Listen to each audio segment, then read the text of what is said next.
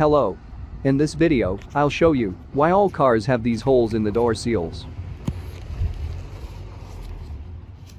Almost all car owners use these holes incorrectly. These holes are needed so that the seal can be easily compressed when the door is closed. Air escapes through these holes when the door closes and compresses the seal. And these holes must also be used for periodic lubrication of the door seal with silicone grease.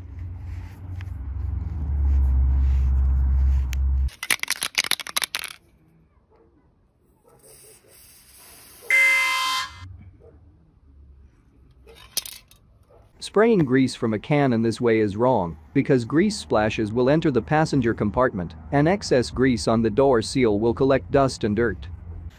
In order to properly lubricate car door seals and prolong their service life, first you need to clean the door seals from dirt with soapy water and a sponge.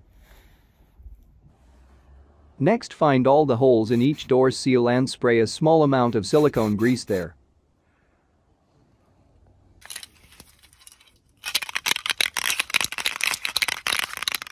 This silicone treatment will protect the rubber, and at the same time the lubricant will not collect dust and dirt.